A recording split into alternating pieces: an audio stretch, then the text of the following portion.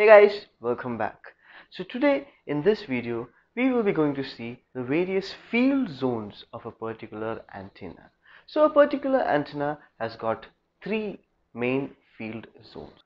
So what are those three field zones? First is the reactive near field zone, then comes the radiative near field zone, then comes the far field region. So now let us go into the three types of antenna field zones. The first we have is a reactive near field zone. In this kind of field zone, the reactive field dominates over the radiative field.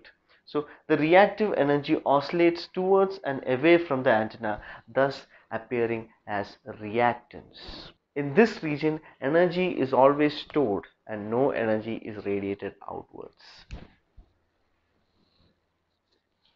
So if this is a particular dipole antenna, then if these are the antenna field zones, then this particular zone is the reactive near field zone. This is the reactive near field zone of a particular dipole antenna. Now, the next antenna field zone that we have is the radiative near field zone. So, the radiative near field zone is the antenna field zone in between the reactive near field zone and the far field region. Here, the reactive field is smaller when compared to the reactive field present inside the reactive near field zone of a particular antenna, and hence as a result of this, the radiation field dominates in this region. The angular field distribution in this region is calculated as a function of the distance from the antenna towards that particular point. So it is the region between the reactive near field zone and the far field region. The reactive fields are smaller in this region compared to the reactive fields in the reactive field region, and therefore the radiation field dominates.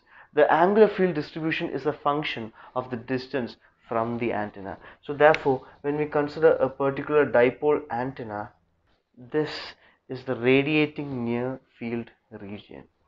Finally, we have the far field region.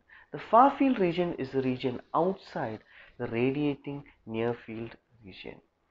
So here the reactive fields are absent and therefore only radiating fields are present in this region. The angular field distribution in this region is not dependent on the distance from the particular antenna, and the power density varies as an inverse square with the radial distance. So it is a region outside the radiating near field region. Here the reactive fields are completely absent and hence only radiating fields are present. The angular field distribution is not at all dependent on the distance from the antenna, and therefore the power density varies as an inverse square of the radial distance. This thus sums up the various antenna field zones that a particular dipole antenna has. Stay tuned for more videos and peace out. Thank you.